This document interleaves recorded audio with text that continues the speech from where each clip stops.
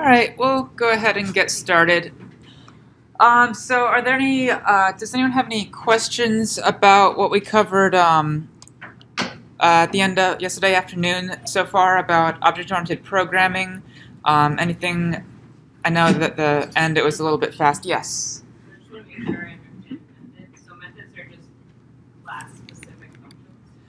Basically, that's the basic idea, yes. Is that, yeah, so methods are essentially just functions that are specialized to a particular class, and they and in R at least they belong essentially to some sort of generic function. So here the generic function is speak, so you can call all of the speak methods just by using speak. So speak will behave differently and find the correct method depending on what kind of class of object you give to it. Any other questions that I can review on the material from yesterday afternoon? I'm gonna go over this example with S3 and S4 on proteomics data that we started, and if there aren't any other questions. Okay, so yesterday we finished up talking about, we're just starting to talk about this S3 class for proteomics data. So the basic idea here is we've been using just a regular table or a data frame so far for all of our example analyses with the tidyverse that Sungheng showed to us. So what would be interesting is if we had a class that behaved like a data frame or like a regular table, except if we knew that it was specifically holding proteomics data, so we could define methods specifically for it, because we know what kind of columns to expect. We know there's a protein column, a peptide column, a run column, an intensity column, things like that. So then we can define methods specifically for this class. And we don't have to worry, and we can assume that they're going to do what they're supposed to do. So here we're going to create a prot.exp class it's an S3 class for proteomics data, and it's a relatively simple class. It's just going to inherit from data frame and tibble. So here this is our constructor function. So we're going to take as arguments vectors for protein, feature, run, intensity, and some sort of label. And then we're going to use this ... argument that allows users to pass in any additional number of arguments that they want. And this ... will just, whatever the user passes in there will just end up as additional columns in our special proteomics data frame. And then lastly, we have one more argument called islog2 that is just a Boolean or logical that tells us whether this particular data set has had its intensities log2 transformed or not. So one thing I want to note about this construction here while we're at it is, so you'll notice that here I have all of these protein, feature, run, intensity, label. I have these parameters first, then I have this ... argument where the user can pass in any additional number of arguments that they want, and then I have this islog2 parameter at the end of that. And what that does is whenever you have a function in R and you have and you want to execute it, R will actually do partial matching on most of the parameters. So it's not necessarily a good idea to actually take advantage of this, because you typically want to be as precise as you can when you program, but it is something to be aware of. So here, for example, I have a function called foo. It just prints out an argument that I give to it. It just has a single parameter, ABC, and so here if I just pass in 5, there's only one argument, so I'm just going to assume this ABC is 5, and it'll print 5. But R will actually do partial matching on parameters for functions. So I can actually just do foo AB equals 1 or 10, and R will be able to figure out that this AB means the ABC parameter that I have. I can also just do A and so forth. Let's make this a little bit more complicated.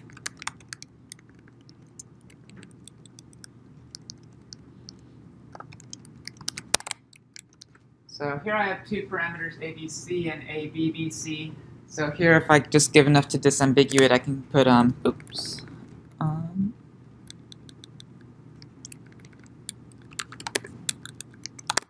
that'll get partially matched to this ABBC argument. And there's a special significance of having any arguments that come after the ... in a function signature. So here,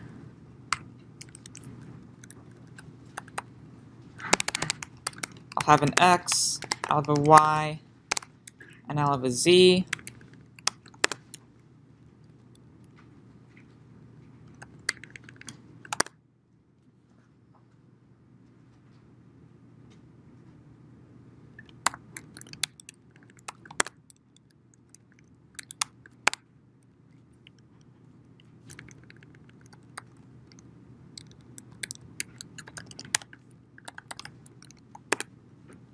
And so here I have an X and Y, I have a ... which can be any additional number of arguments, and I have Z.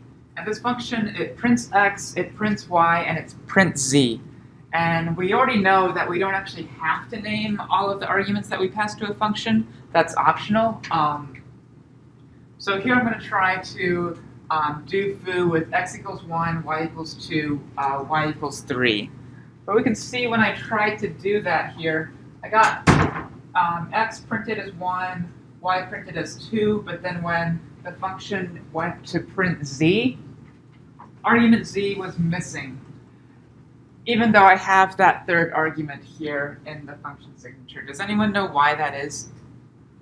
Yeah. It's just a guess, but if you specify the arbitrary number and then you put a variable after it, you have to specifically define the input for anything that comes after the arbitrary number. Exactly. So if you have a ... like this in the function signature, any arguments that you put, any formal arguments that you have after the ... have to be specified explicitly whenever a user calls that function by name. So here, I can specify X and Y just by having any two arguments. Those will just match based on the position of the arguments. But in order to specify Z, I actually have to explicitly name Z equals 3. Otherwise, that third argument will get swallowed up by the ... So here to get this to work, Z equals 3. And so there's multiple reasons for that. One reason that you might want to do that is any parameters that you may not typically use and you want the user to be really, really sure they actually want to use these, it might be a good idea to put those after this special ... argument. And another reason, which is the main reason we're doing it here, is you may want to allow any number of additional arguments and treat those arguments in a specific way, in the same way that you treat the arguments before it, but then have some other arguments that are treated completely differently from those. So here, protein, feature, run, intensity, label, these are all going to end up as columns in our data frame. And the same thing is true for any arguments that are passed in this ... here. This argument, though, this is log trans equals false, that's just true or false. So we don't want to run into a situation where a user tries to specify this by passing in a false somewhere in here, and then the true false ends up as a random column in the data frame or something like that. And we can see the same thing is true with R's own built-in data frame function. So here, it starts off with a ... argument, and all of these are just the columns that end up in the actual data frame. And essentially, all of the special parameters that change how that data frame is constructed are arguments that come after the ... Because here, when you're making a data frame, most of the time you just want to use that ... to just pass in whatever arguments that you want to that will be columns in the data frame.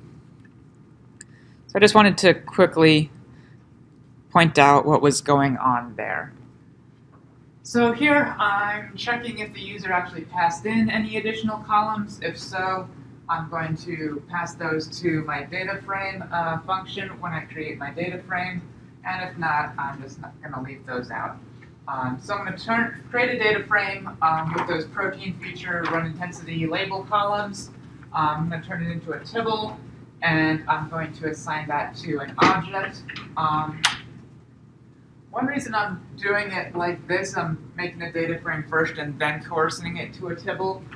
You may be wondering why, and that's because we saw the other day that with tibbles, it's actually really easy to have list columns. So tibbles, if I tried to do this as a tibble, this list, it would actually end up as a separate column, when in fact what I want is I want every element of this list to be a separate column.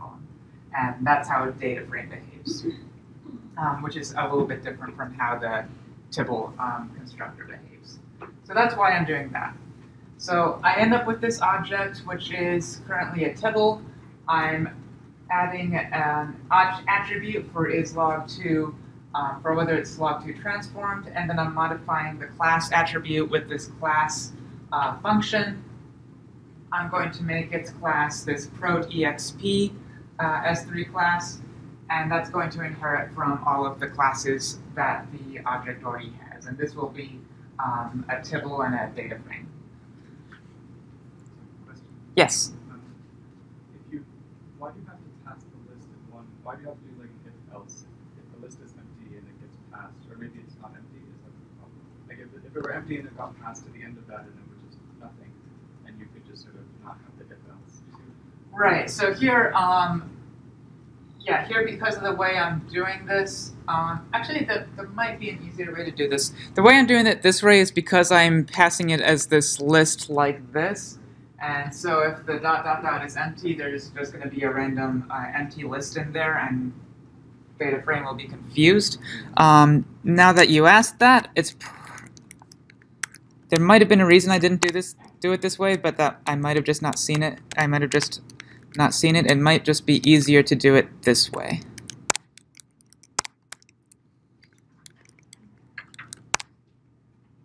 We'll see if this works. So. Before I was turning that list of ... arguments into a list, but I can also just pass them directly to the data frame constructor, and that might be an easier way to do it. Yes? So, because you're making this a class protexp, but it also inherits from data frame and table, can this be used directly for all of your ggplot figures? Exactly. Exactly, yeah. So this is a it's going to be a class protexp, but it's also going to be a class tibble and data frame. So any functions that already work on data frames will also work on this. Yes. Let me go ahead and try that and see if that works. So here, this function is our constructor. So we have this protexp function that will create this protexp object. We'll go ahead and do this print method now too. So who can remember what this next method function does in this print method? At the very end of yesterday afternoon, yes. It like prints the rest of the data as it would have been printed, just with the cat above it. Right, basically. So yeah, so this next method we'll just call the next method that would have been called for this class's superclass. So here we're going to, whenever we want to print a protexp object, first it'll go into this method, and print out a proteomics experiment. And then this next method will execute, and that means to go find the next method that would have been called if we didn't find this method first. So that means it's going to use the regular print method for tuples or data frames. So I'll go ahead and add that. I'm going to skip ahead to creating to testing the constructor out. So here I'm just loading the data. We're expecting a label column and a single intensity column. So if you remember, our original data set has an intensity heavy and an intensity light column. So we're just going to use a couple tidyverse functions to change that around so that we have a single intensity column and then another column for labeling whether that intensity is heavy or light. And now we'll test that constructor. So here, just passing that protein feature around intensity label, and then the rest of these, pair, zygosity, subject, and visit, these are additional arguments that will go through that ... So that works. I'm going to make sure it still works if there's no additional arguments. That works as well. Yeah, so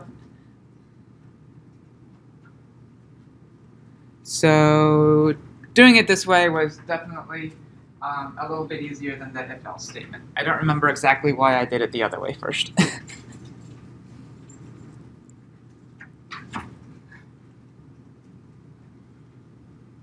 Okay, so we're creating a prot_exp object and assigning it to the variable exp1. And if we print that, you'll see it'll first find our print method. It'll just print a proteomics experiment, and then it'll go find the next method. So it'll do the regular Tibble printing method and print out the first 10 lines here. Okay, let's go take a look at the other methods we have. So since we have this attribute for whether the intensities have been log2 transformed or not, we need some methods that will actually access that attribute and set it if we want. And that's because, well, it's an attribute, so we could potentially just expect the user to always do something like this and look at the attribute using the attribute function, but that's not quite as user-friendly as actually having a method dedicated to getting and setting this attribute. So first we're going to create generic functions for whether some particular data set is log2 transformed or not. And so remember, to create an S3 generic function, we just create a function, and the only thing in the body of that function is a call to the use method function, and then the name of the generic function that we want to use. So first, this is going to be the generic function that accesses this attribute, and this is going to be the generic function that allows us to set the attribute. So you'll notice one thing that's looks a little bit funky here is we have this actual assignment operator as part of the name, and this is one of the ways that you can create functions that allow assignments. So we saw earlier that there's lots of different times that we actually use a function to assign things. So here we can use this class function both to get the class of an object, and we also use it when we want to assign the class of the object. And I'm sure you've seen other functions that behave similarly to this, such as the dimensions or names attribute of objects. So we want to, and these are called replacement functions when we use the version of the function that allows us to replace some sort of value. So the way we create replacement functions like this is basically the name just has this assignment operator at the end of it. And another thing you'll notice is that I've had to surround this name, the name of this variable, with backticks. And that's the way to kind of escape things in R and let you use special symbols as names rather than as how those symbols usually behave. So for example, if you ever needed to look up the help page for addition, you might try to doing it like this. That's not really going to work. So if you want to look up the help page for the plus sign, you can surround the plus in these backticks, and that will find it for you. Likewise, for say we wanted help for how to create for loops in R. Well, the word for is a special word in R, so trying to look it up like that isn't going to work.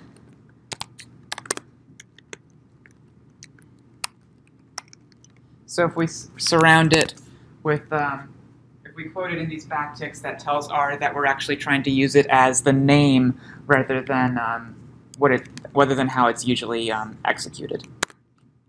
So that, looking it up that way, it gets us to the help page for loops as well as other control flow words. So here we're making these generic functions for accessing and setting the islog2 attribute. And in this particular case, we're just going to create the default methods rather than methods specific to our class, because it's pretty. I think it's pretty common that if someone were to create another class that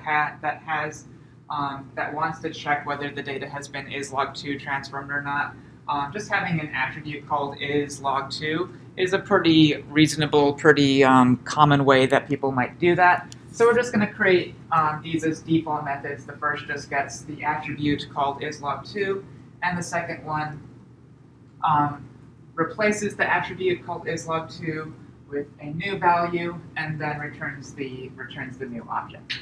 So that's one thing to note about these replacement functions. So here the accessor function just takes it's just taking a single argument, the object itself. The replacement version takes both an object as well as a value to replace it with. So this value will end up on the right-hand side being whatever is being replaced, or whatever value it is to replace the original value. And then so here we're assigning the value to that object attribute, and then we actually have to return the new object. And that's an important thing to remember. So we can't actually just do this, because then this object in here, remember, essentially everything in R is immutable. So this object is going to, when we modify this object, it's going to be a different object than the one back in our global environment or wherever we happen to run this function. So we actually need to return the new object itself as part of the replacement function. Yes? Do you have to require that islog2 is true or false? So with that would be a good thing to check here. Yes, that would be a good thing to check. So let's go ahead and do that. So I'm just going to check if the length of value is 1. So if the length of value is not 1, or if it's not a logical type, then we'll say stop value must be a length 1 logical vector. Yeah, so that's a very good thing to check. And the one thing to remember is that with S3, there's no real way to confirm that in the object or in the class itself. So if we want to do any checking like that, we would have to do it in these replacement functions. We have to check those in there. With S4, we can actually build that into the class itself, have that as part of the validity function so that we wouldn't have to check this in every single replacement method that we might make. All right, so let's make those. We'll create a normalize method. So we'll create a normalize generic function. And then here, this is essentially just doing the median normalization that Tsungheng presented earlier. I'm not going to walk through that right now. And we'll create a summary function. And we'll say our version of a summary for this object just basically sums up the intensities for each protein for each run. You can probably come up with a more interesting or reasonable summary, but we're going to say that's our summary. And summary is already an S3 generic function, so we don't have to create our own generic function there. And lastly, we'll create a plot method. We'll say by default, if we say we want to plot this object, we're just going to make box plots of the distribution of intensities for each run. Seems reasonable enough for a default. So now we have all of those. We already have our exp1, our product exp object. You can see it prints with the our method. We can do normalization. If I do summary on it, I'll get the sums of the intensities for each protein for each run. That ends up as a huge array that we're not going to look at. And I can also plot it. The box plots here are kind of tiny, but the method works. All right. Any questions on that? Okay, so now we'll quickly go through the S4 example. So for the S4 example, I thought rather than basically redoing the same thing we did with S3 but with S4, we're going to do something a little bit more complicated. So if you don't have the summarized experiment package installed, these lines will install it, but we're going to use that summarized experiment package that Vince Carey was talking about during our keynote. And so this is a package available on Bioconductor. It implements a very generic class called summarized experiment, which is an S4 class that is rather generically applicable to many types of complex biological experiments. And so if you recall what a summarized experiment looks like,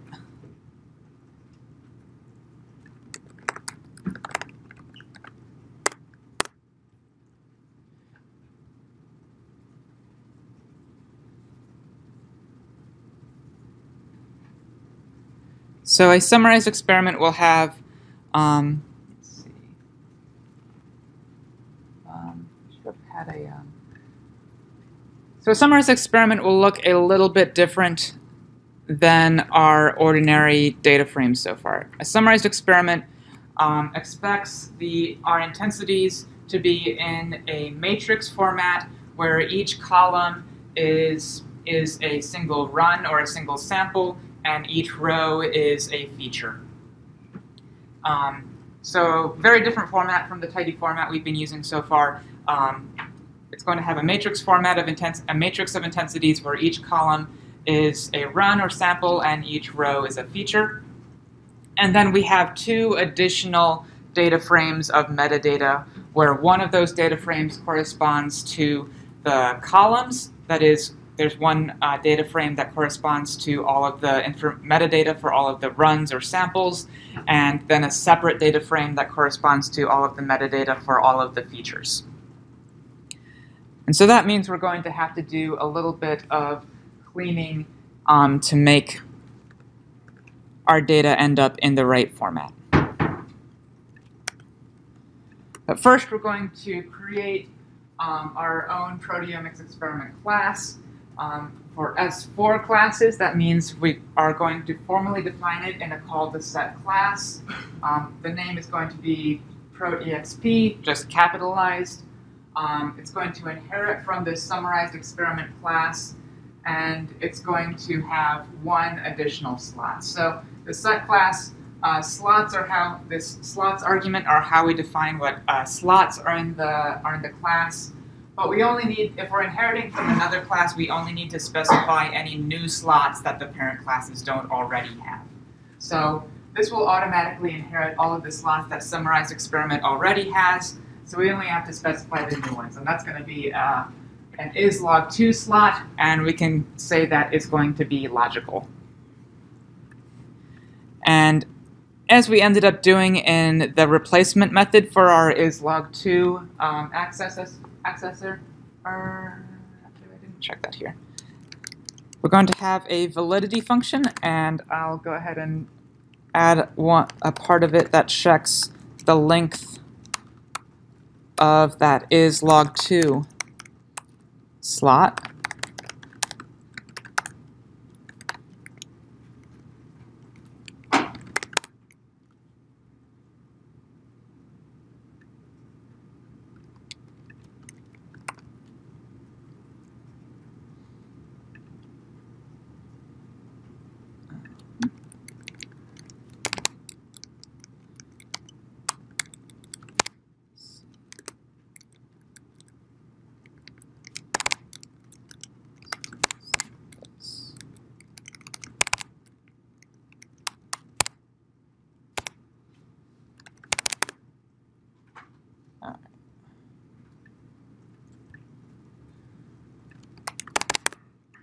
Okay, so here we're creating a validity function that checks the object and makes sure it's in a valid state.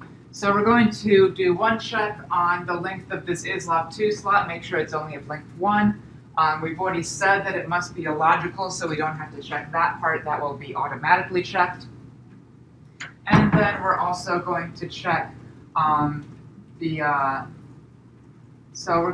there's going to be we're going to assume that there's going to be a run column in this object's column data, and we're going to assume that it's a factor, and we're going to make sure that the number of levels of that factor is equal to the length of that. So that's just making sure that there's a run column, and it is and there's basically we're making sure that there's going to be one column for each run. So let's go ahead and create that class. And so this validity method should either return a character vector with all of the errors.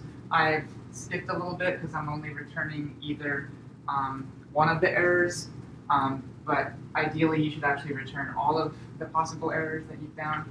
So it either returns a character vector of all of the errors, or it just returns true if the object is valid. I already did that, okay. Let's see, so as before, I don't really need this.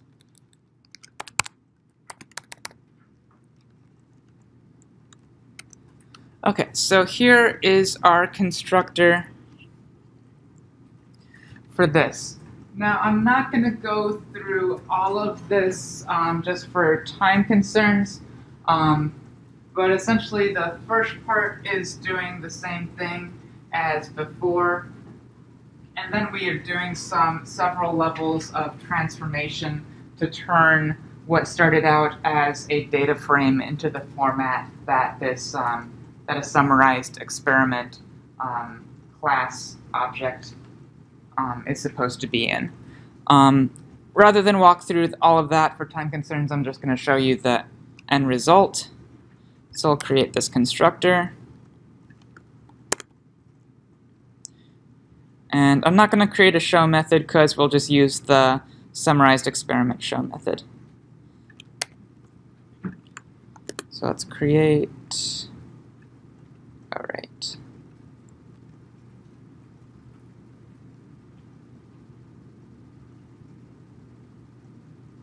Okay.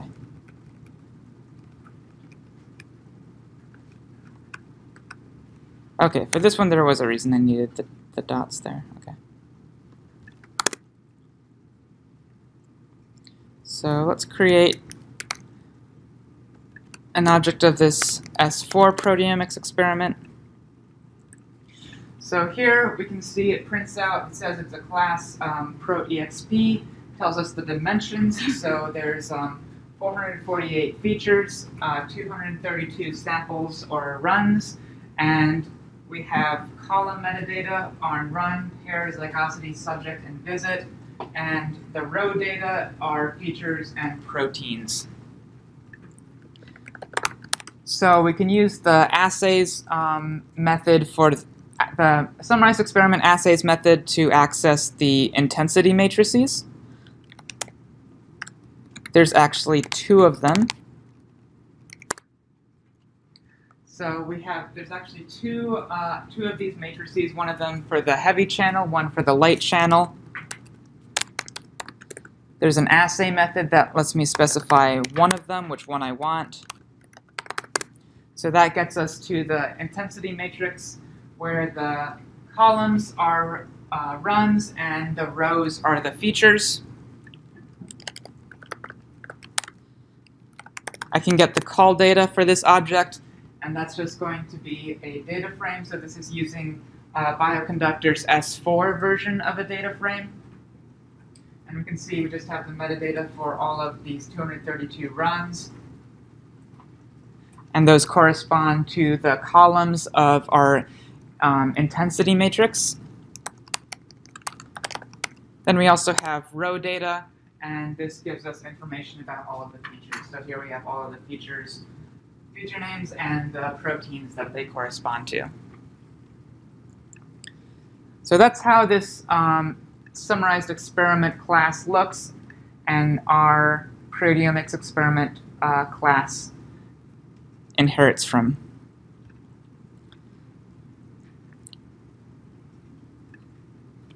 All right, so now we're going to create generic S4 generic versions of our islog2 methods.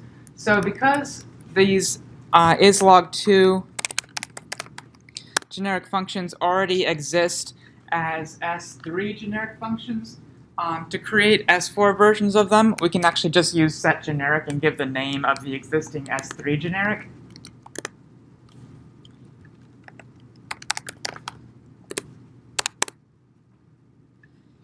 And we can see before islog2 was an S3 generic function, and we can just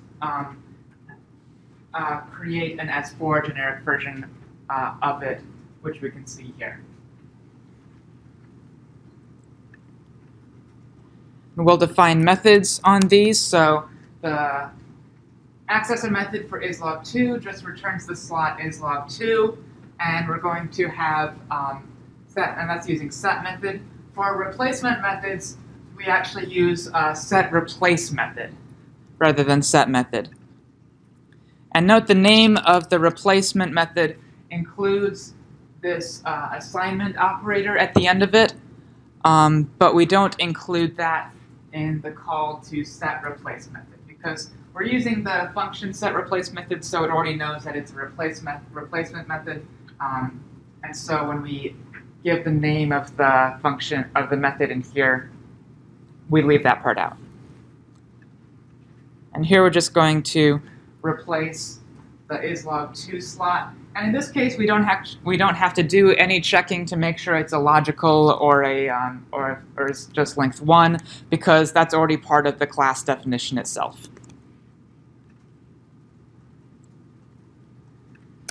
We'll create an S4 version of normalize using set method, and this is doing the same thing as before.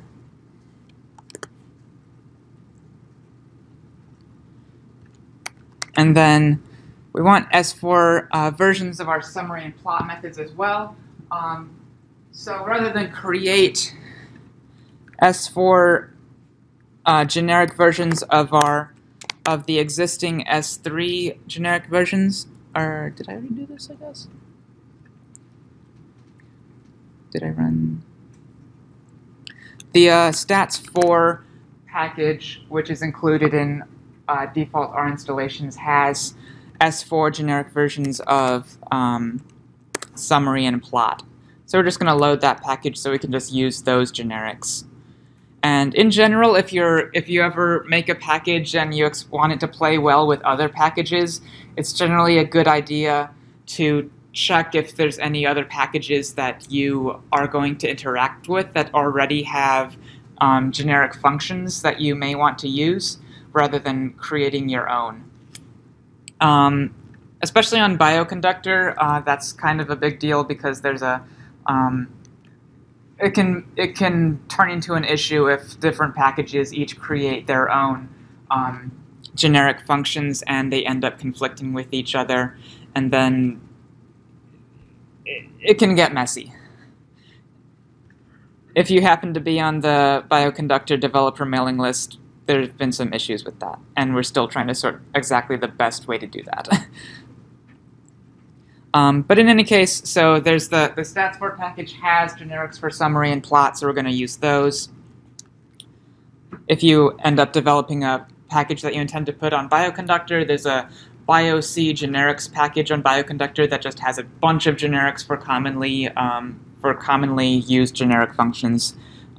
So you would typically want to make sure to include that and use any of those generics if you need. So here we're going to create our method for summary, method for plot, and so we're just using set method, and then the function itself is the same as before. So now we have this prot.exp S4 class. We can do normalize on it. We can get the summary, and we can plot it just like before. So any questions on these examples? They're all posted on the Google Drive if you want to take more time to look at it. Any more questions on these before we move on to building our packages? All right, great.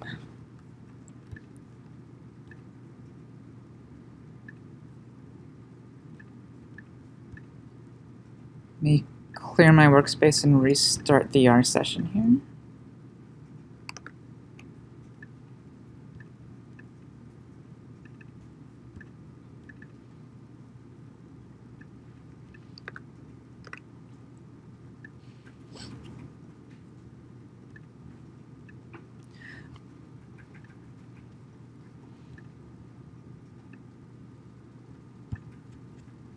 Okay, who here has made an R package before? 2 people, awesome. All right. For the rest of you, so we're going to talk a little bit about building R packages. There's a couple. This is a couple of references that are both freely available online. The first is an online textbook by Hadley Whitcomb, one of the primary developers of all of these Tidyverse tools. He just has an online textbook all about creating R packages that goes into much more detail than I'll have time to go into now. And then also there's the writing R extensions text by the core R team that has essentially everything that you ever need to know about how to write R packages and other R extensions from the core R team itself. So first off, what are some reasons for building a package? I have a few listed here, so you can easily manage and organize your code. You can portably reuse your code. It provides you a place to have documentation for your code, so if you ever come back much later to code and you have no idea what you did, hopefully you wrote some documentation if you turned it into a package, because a package kind of forces you to do that.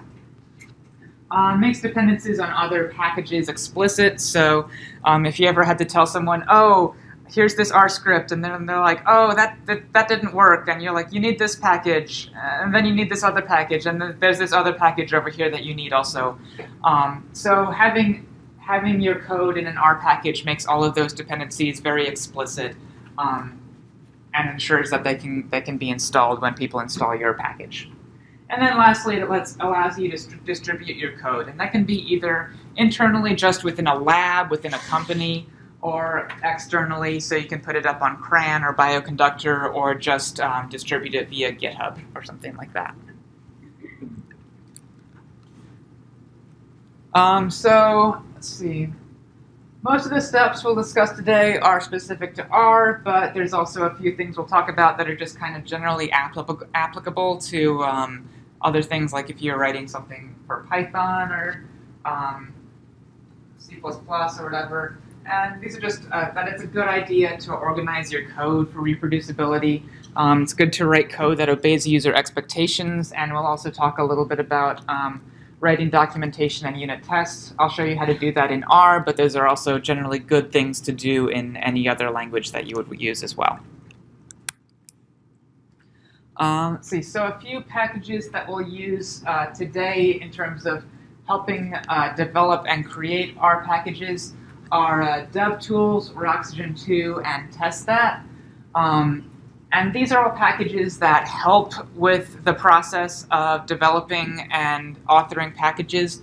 None of these packages are actually required to create a package. You can just have a default R installation, and you have everything you actually need to make an R package. All of these tools that I'm going to show you are just tools that make it a little bit easier and streamline the process a little bit. So the DevTools package, that helps with pretty much all aspects of building and installing packages. It makes it really easy to build and install packages. It also has some really useful functions, even if you're not developing your own package. It has, for example, it has an install GitHub function. If you find a package you really like that's on GitHub but not on Bioconductor or CRAN, DevTools has a function called install GitHub. You can just give it the URL of the GitHub repository, and it'll install it just like as you would install a package from CRAN or Bioconductor. So that's really useful, even if you're not creating your own packages.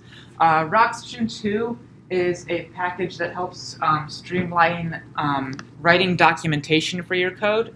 We'll talk more about that when we get to documentation. And TestThat streamlines writing unit tests for your code.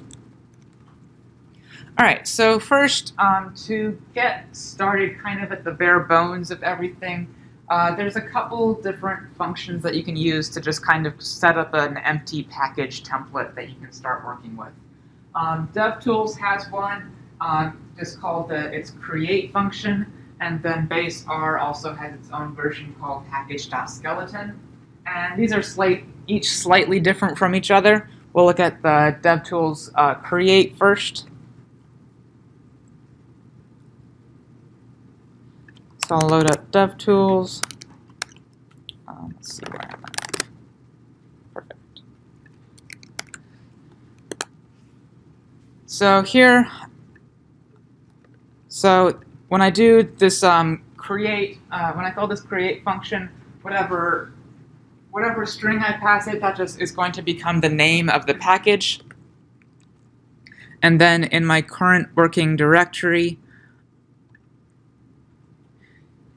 if you run that function, you will end up seeing a new folder that has the same name as whatever you gave it. And if you go in that folder, you'll see a bunch of different files have been created, a description, a namespace, a folder called R, that's where all of your R code will end up going. Because DevTools is made by the people at RStudio, it also gives you an R project file if you are used to working with RStudio and want to use the R project file. So I'm not going to open that now, but that's an easy way to manage your project. It also sets up a little bit of, if you end up using Git, it sets up a default git ignore, so these are files that you would want Git to ignore.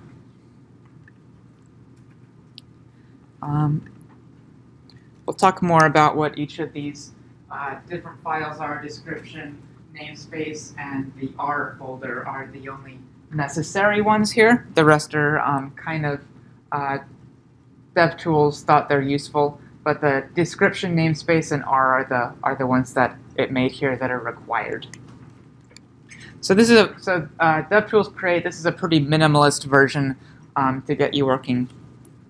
Package.skeleton is quite similar. It's a little bit different. So here, I call it the same way. So I just pass it a string that becomes the name of the package. So here I see a new folder was created called package template 2. Here I see I didn't get some of those additional files that DevTools create gave me. I still see description. I see a namespace. I see an R folder. I also see a little README that gives you some idea of how to get started. And then there's also a man folder. This is where all of the documentation will go. So both are fairly minimalist. One feature of package skeleton that DevTools create does not have is if you happen to have an R script already saved and you have a bunch of functions in it that you want to become part of the package, you could just run that R script so that you have all of those functions in your global environment, and then you could pass package.skeleton a list of the functions that you want to end up in that package, and package.skeleton will automatically put that R code in the R code folder for the package. And by default, package.skeleton will actually put all of the objects in your global environment into the package. It assumes you want all of those, so that's one thing to be aware of. All right, so now that we have an idea of how to get started, let's take a closer look of the structure of an R package. So an R package is really just a directory with certain required files and subdirectories. So the directory layout of an R package looks like this. The topmost level, you just have a folder that is the name of the package itself. And then inside that folder are a bunch of other folders and files that are all important to the package. So you have a description file, and this is just a structured text file that gives us description of the package. This namespace file, that imports package dependencies and exports your functions and classes. We'll talk more about that later. The R folder is just a folder where you put all of your R code. So pretty simple. You just have a bunch of files in there that end in .r, and whatever code is in there, that will basically end up as your package. The man folder, this is documentation of any exported R functions and classes. There's an optional source directory, so if you happen to have any compiled code in C, C++, or Fortran that you use, that's where that will go. There's an inst folder that stands for installed, and so this is a folder where any miscellaneous files that don't really belong in any of the other directories will go, that you want the user to have access to when they install your package. So inst stands for installed, so these are any additional files that you want essentially installed and available to the user after they install the package. And these will be moved into the top level package directory when your package gets installed. There's a data subdirectory, and this is just R data files that have whatever data sets you want to make available. Usually really useful for examples and vignettes and that sort of thing. A tests folder that has all of the unit tests for making sure your functions and classes work properly. A vignettes folder, so vignettes are really useful. They're written in either R Markdown or Sweave, and they're basically these walkthroughs of how to use your package with lots of illustrative examples. And they're really a major hallmark of R packages, and something that I really like about them as opposed to some packages in other languages, since R makes it really easy to make it so that most packages have some sort of walkthrough that shows you exactly how to use the code and that sort of thing. And then optionally, you might have some sort of news file that gives the log of changes for your package. Lots of these files and folders are optional, so the minimum that you actually need to have a working package are just the description, the namespace, the R subdirectory that has all of your R code, and then also a man subdirectory that has all of your documentation for that code. So R will build and install a package that only has a description file and an R subdirectory, but the minimal requirements for a proper package really include the namespace file as well as the documentation in the man folder.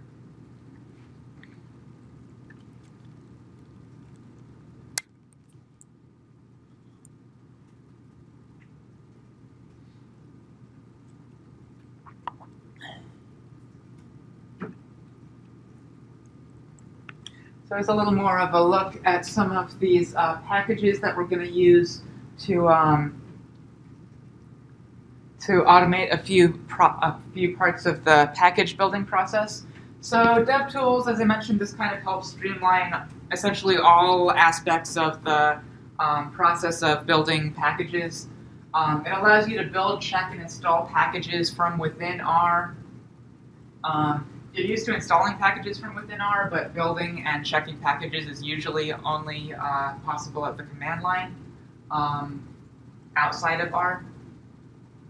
It also offers convenience functions for adding common development infrastructure to packages. So, for example, if you have Roxygen 2 documentation, you can use the DevTools document function to generate that documentation. If you're using test.app for unit tests, this will set up a template for you. If you want to add a vignette, DevTools can set up a template for your vignette. If you want to use RCPP for writing some stuff in C++, DevTools makes it really easy to set that up as well. Roxygen 2, so if you're familiar with Doxygen, it's a tool used in many other languages for generating documentation from code comments. It's used a lot in C++, Java, Python, and other languages. Roxygen 2 is R's version of Doxygen. So the idea behind this is typically you would have to write the documentation separately from the code in a format that's kind of similar to LaTeX. The idea behind Doxygen and Roxygen is that it's a good idea to keep the documentation for your code actually nearby the code.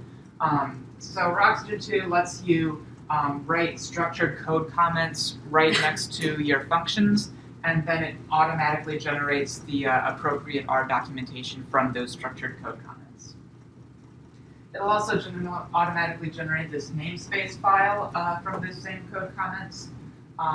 And we'll talk about this more when we start discussing the documentation and namespace files. And then test.that is just a package that provides some convenience functions for writing unit tests. There's other packages that exist for that same purpose. One of them is called RUnit. I'm sure there are probably others. And we'll talk about that more when we get to unit tests. Okay, so this next part is yeah, we'll talk about this. So I want to talk a little bit about how packages actually work and the process of actually building and installing them. So any package can exist in 5 different states. It can either be a source package, a bundled package, a binary package, an installed package, or an in-memory package.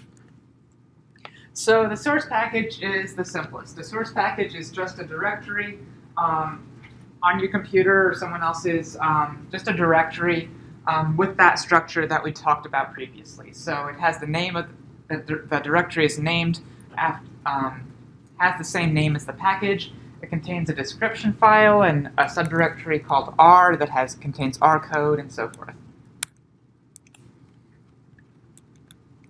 A bundled package is just a source package that has been bundled and compressed into a single file with the extension .tar.gz. Typically, anything with this extension, people will often call it a tarball. All of the files and directories in a source package have been reduced to a single file using the Unix tar utility and then compressed using gzip. So you end up with a single compressed file instead of a folder. So that's the main difference between bundled and source packages. People will often call bundled packages source packages as well because they're just compressed versions of a source package, essentially. And you can make bundled packages either on the command line with R command build or from within R using the devtools build function. Binary packages. So typically when you install a package from CRAN on either Windows or Mac OS, a binary package is what you're installing. For a binary package, the R code in that R subdirectory has been parsed, evaluated, and the output has been stored in .rds files. So basically the code has been converted into a binary format that's really fast to read and load. Any compiled code in the source directory has been compiled to binary executables for the respective operating systems. So binary packages are specific to their operating system. They only exist on Mac or Windows because Linux will typically just install packages from source. And then any documentation and vignettes have been converted to HTML and PDF already. Also, the contents of this installed directory have been moved already. So you can create these binary packages either on the command line with R command install --build or with devtools build binary equals true. Again, these are specific to your operating system, so you can only make Windows binaries on a Windows machine. You can only make Mac binaries on a Mac machine. Yes? So when installing packages, there's a lot of times when the source package is more reason for the binary package. Yep. So will the source version still work? So lots of times on CRAN or Bioconductor, you might get a message when you're trying to install a package that says, this source package is newer than the binary version. Do you want to install it from source? So if possible, it's totally fine to install it from source. That'll typically download the bundled version of that package and then try to install it from source. The main issue that you may run into sometimes with that is you do need to just make sure you actually have the tools to install the package from source. If there's no compiled code, so if there's no C++, C code, or Fortran code, then it's perfectly easy and you don't need any additional tools besides R itself. If the package has compiled code, so C++ or Fortran code in it, then you need to have the appropriate compilers and stuff installed so that code can actually get compiled. But yeah, it's always fine to install a package from source if it's newer. And you can also forcefully install a package from source. Let's see, where is it? Type. So when you do install that packages, there's a type argument. Typically, you're not going to specify this, but you can specify type equals source, and that will force it to download the source package and install it from source, compiling any code that needs to be compiled, assuming you have the appropriate compilers. And there are sometimes cases where I've needed to do that. It's not very common, but every once in a while you'll have a package that relies on some semi-obscure command line tools or other compiled code, and sometimes the binary version that's available links to the wrong ones or ones that are incompatible with your machine or something. So sometimes if you have a package that uses some sort of compiled code and it's not working on your machine or can't find the appropriate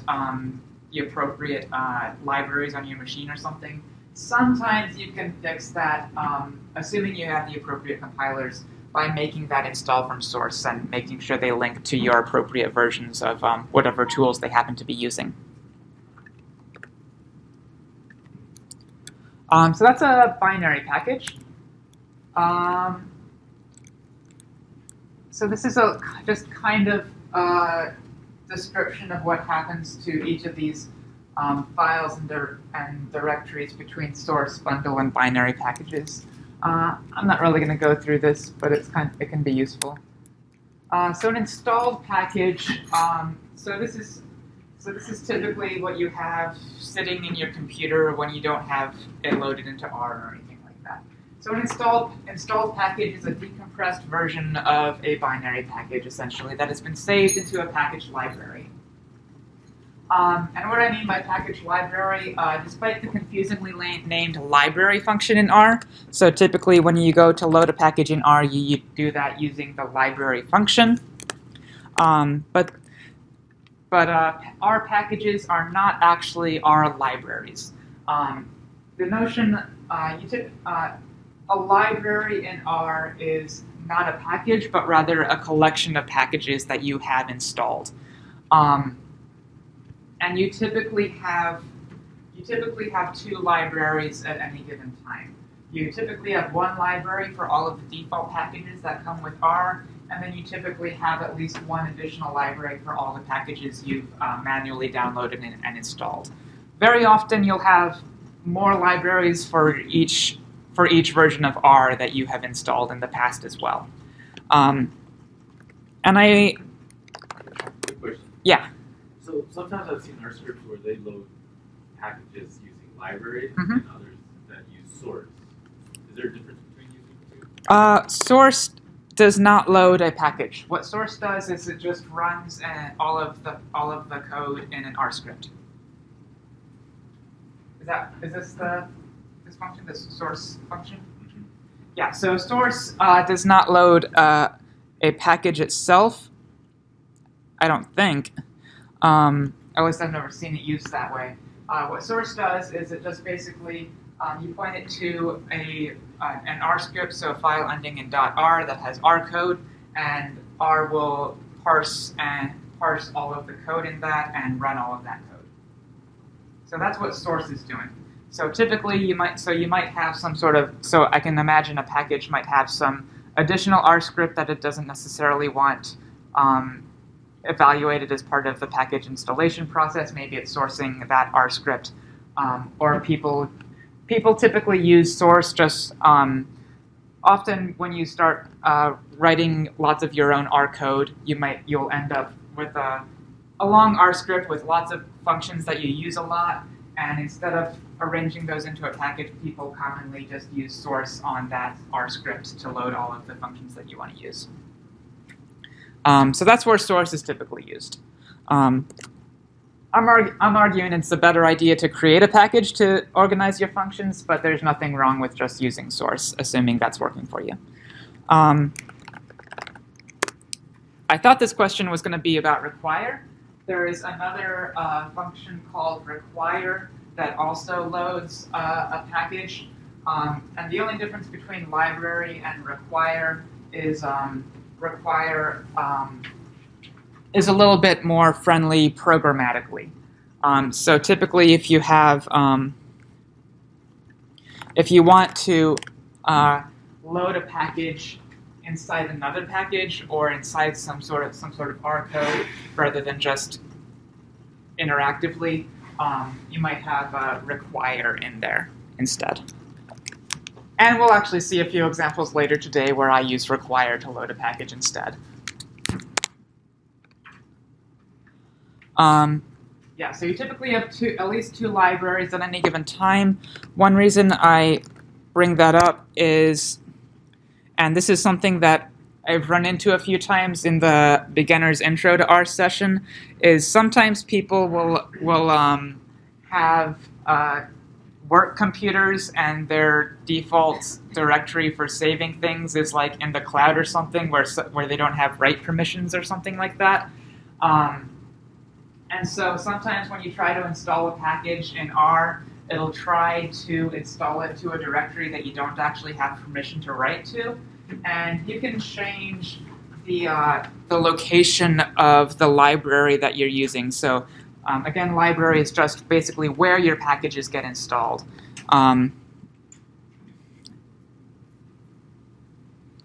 So you can change, when you do library, you can give it a directory to a different, you can give it a directory that you want it to install those packages to instead of the default location.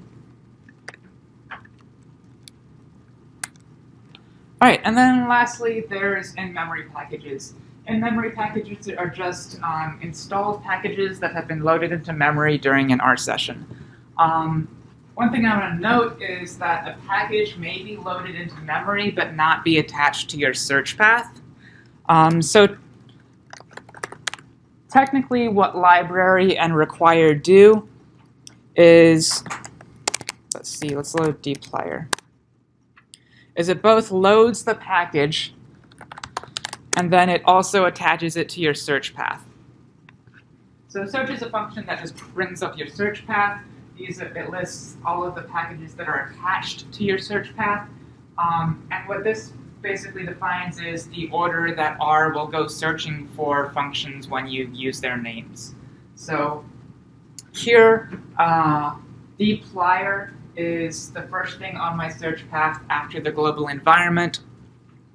And that means if I use the filter function, that I will find the dplyr version of the filter function if I just type filter. Stats is further down my search path than dplyr, so if I want to get the stats version of filter, I have to fully qualify that name with the name of the package, : the name of the function. So stats filter is what I would have to do in this situation if I want to get the stats version of filter. So what library technically does is it loads the package and attaches it to your search path. It is not actually required for you to use library to load a package. So let me restart my R session.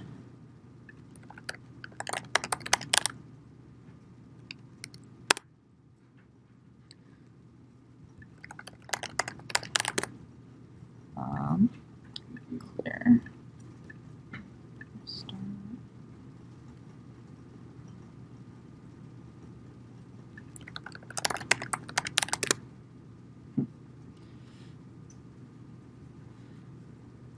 All right, and I don't know why I have so many packages loaded by default, but so if you do session info, there's a function called session info that just prints out a bunch of information about your current R session.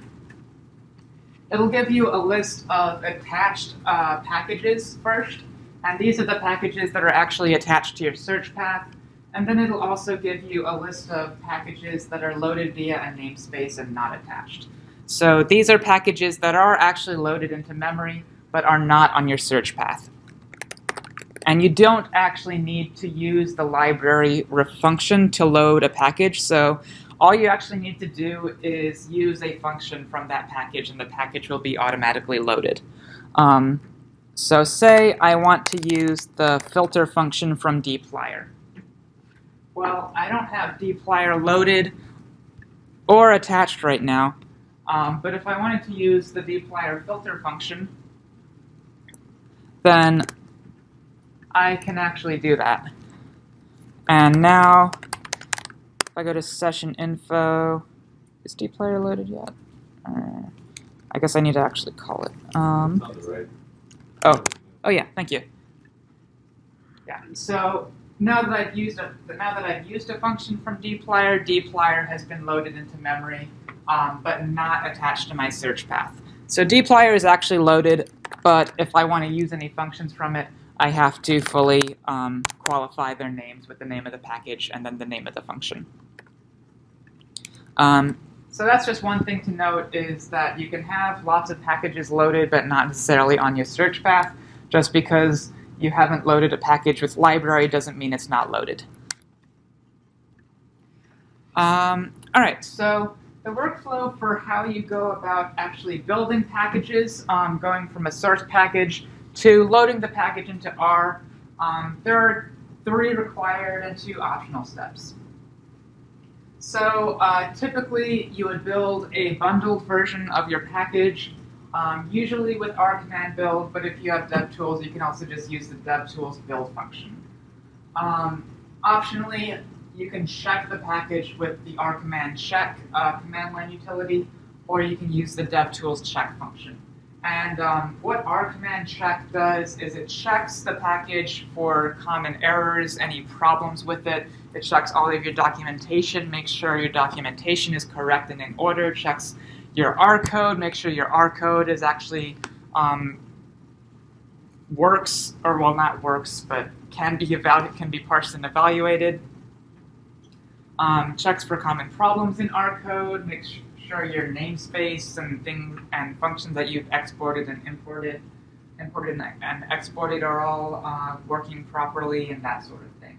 It'll run all of the unit tests in your tests folder and check any vignettes, make sure they can be built, etc. So running R command check is a very good idea, and to get a package into CRAN or Bioconductor, they have to pass R command check without any warnings or errors, usually. Once you've built a bundled version of the package and checked it, then you can install the bundled package with R command install. And DevTools install is a little bit different. It actually works on the source version of the package rather than the bundled package. If you're using the command line utilities, you would typically want to build the package and then install it. If you're using DevTools, you can skip straight to install. And then if you wanted to build a binary version of your package for some reason to give to someone who, maybe you have C++ code in it and you want to give it to someone without a compiler, of course you have to make sure you have the same operating system and stuff, but you could do that. One minor note is that binary packages are actually built by just installing the package from source and then compressing the installed version of the package. So binary packages are actually, you actually install the package before you can create the binary version. And then finally, of course, in a new R session, you can load and attach the package just with a call to the library function. So as mentioned, DevTools automates many of these steps. So DevTools has functions that do all of these from within R, so you don't have to keep going to a terminal. So DevTools builds bundled or binary packages. DevTools check will build and check your package. Install builds and installs a package. So if you use install, you typically just use that on the source package rather than a bundled version. And then DevTools also has this load all function, which claims to build, install, and load the package. It doesn't actually do that. It kind of simulates the process of doing that. It's meant for rapid iteration and testing new code while you're developing a package to see how things would go if you actually took the time to build and install and load your package. But because it simulates some of the steps and doesn't actually do them, then it doesn't necessarily it isn't necessarily exactly the same thing, and you can't use it to actually build and install your package. But it can be useful if you're in the process of developing one and testing things. All right, so to learn about package development, I created an example package that implements those S3 and S4 classes that we talked about earlier today. So there's this prod.exp package in the folder for this lecture right now on Google Drive. Let me see. So in the folder for this lecture on Google Drive, you should see a folder called prod.exp. So if you want to get that, I recommend just downloading the whole folder instead of trying to download all of the files individually. And so I have this prot.exp package. You can see it has a description, namespace, folder for R, tests, vignettes, documentation, and data, and so forth. And so we'll kind of go through each of the necessary parts of a package and look at this example package for examples. So first things first, and we're just essentially going to walk through each of the elements of this package directory structure. Starting off with the description file. So the description file is just a text file that lists various attributes about the package. A typical one looks like this, so it'll just have a some sort of field, colon, and then a description of that field. So package, name of the package, title, a more descriptive name of the package. Most of these are actually important and matter. Of course, things like the title and description, you can write whatever you want, but things like version are important. There are different ways of deciding like how you want to decide when to bump a version, how you want to use version numbers and that sort of thing. But the version number is important so people can go back and find the correct version of the package that they were using to make sure everything they do is reproducible. Depends, imports, and suggests. These are fields that we'll talk about a little bit about what they mean later on when we get to namespace. But depends is essentially a list of packages that must be loaded and attached whenever you load this package. So whenever you load this package via the library function, any packages that are listed here in the depends will be loaded and attached first. Imports are any packages that your package uses and must be loaded, but they don't necessarily need to be attached to the user's search path. And then suggest these are packages that are used by your unit tests in vignettes, possibly in examples, but aren't actually needed for the core functionality of your package. And then license, so whatever kind of license you want. Of course, give yourself some credit for writing the package. So as an example, the description file for this prot.exp example package looks like this. The name of the package is prot.exp. Title of the package, an example package for proteomics experiments. Depends, so these are the packages that will be loaded and attached each time this package is loaded. These are imports. These are packages that this package needs, but don't necessarily need to be attached. Suggest these are packages that are used for vignettes, or tests, or examples, but aren't required for the core functionality of the package. So you can see that. So here is that description file. All right, code. So the R subdirectory contains all of your code in various R scripts. You can arrange those files essentially however you want. It's a good idea to keep it organized.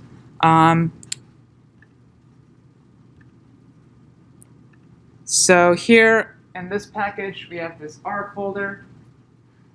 It has, I just organized it into 3 different R scripts. One for the S3 examples, one for the S4 code, and then one for some other things that we'll talk about later.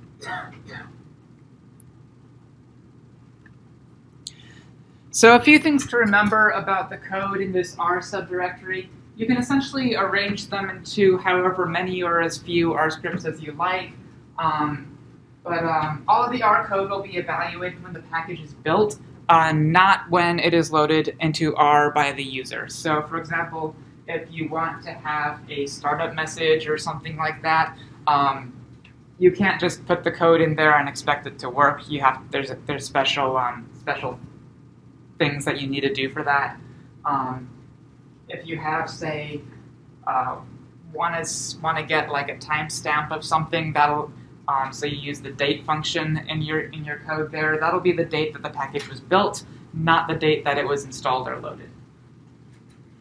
All of the code in this file and in these scripts will be evaluated in an environment that will become the namespace of the package. So all of this code will not be evaluated in the global environment. It will instead be evaluated in a new namespace, and that namespace will become in a new environment, and that environment will become the namespace of this package. And we'll talk more about namespaces in a bit. Any R objects, including functions that you assign in this R code, will not necessarily be visible to other users of packages unless you specifically export it in the namespace. And we'll talk about how to do that when we get there. And so all of this code should mostly be functions, methods, and class definitions, and so forth. And we'll go ahead and take a look at some of this R code when we get back from a short break for refreshments, because it's 10:30, and so we're going to break for a little bit and get some refreshments.